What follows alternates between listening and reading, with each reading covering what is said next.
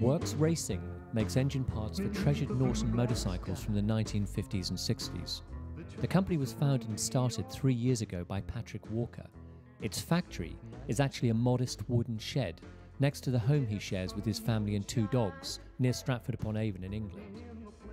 Modest it may be, but the precision parts made in the Works Racing shed are shipped to Norton owners all over the world. When the weather is fine, Mr. Walker throws open the double door of his south-facing workplace and sunshine illuminates a curiosity shop of engines, motorcycle memorabilia and a Haas Mini Mill too. So the decision to start Works Racing, I think, was taken in 2008 at Goodwood, probably as a result of too much champagne. And myself and my business partner, Miles Robinson, sat down and decided that we would manufacture our own 86mm bore 500cc Manx Norton engines. The first stage of that process was for me to sit down and design the complete engine in SolidWorks 3D CAD.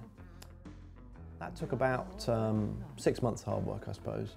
And it was hard work because I started that process as being competent but not an expert CAD modeler. I ended up being pretty expert.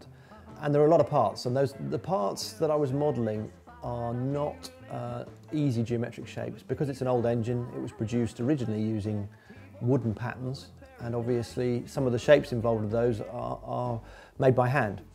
The next phase, the second phase, having designed the engine, was to decide how we were going to produce it. And it was really only quite late in that process that we looked at the option of purchasing our own machine and manufacturing the parts ourselves. It was at that stage we started talking to Haas and ended up buying a Mini Mill too.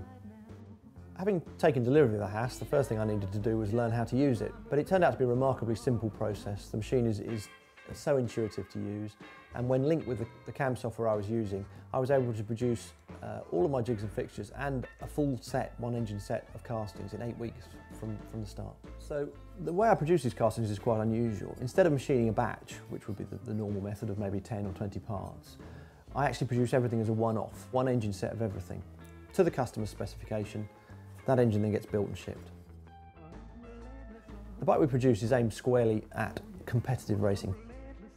Our customers tend to be maybe in their 30s or 40s or even 50s and 60s, some of them, but they are racers through and through and they want to win races.